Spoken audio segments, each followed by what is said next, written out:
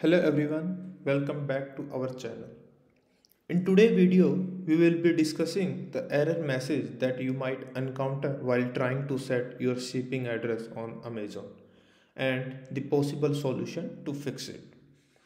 The error message you might see is an error occurred when we try to set your shipping address. Please try again. This message indicates that there is a problem with the shipping address that you have provided during the checkout process.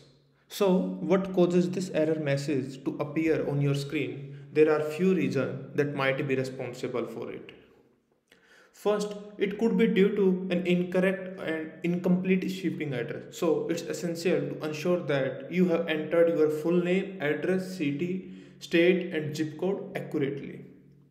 Secondly, the deliver address field might not accept some special letter or symbol, so make sure that you don't use any invalid characters. Lastly, this error message can occasionally be caused by the technical issue with the Amazon server. So try again later and get help from Amazon customer service in such a situation.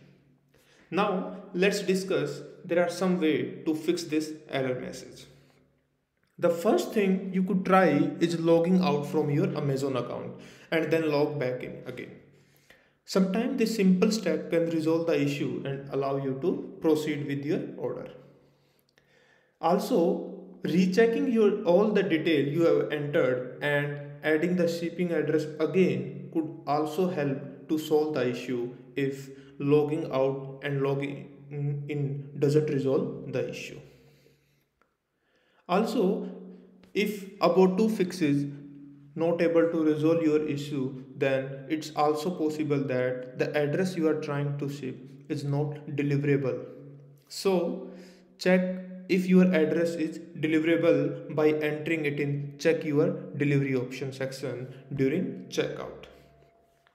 If none of the above steps work, then you need to contact Amazon customer support for assistance. They might able to place the order for you and help you fix the problem. You can find direct link to contact Amazon customer service in the description. Just go in description, click on the URL and you will find all detail there. That's all for today video. We hope you found this information useful. If you have any question or suggestion, please leave them in the comment section below.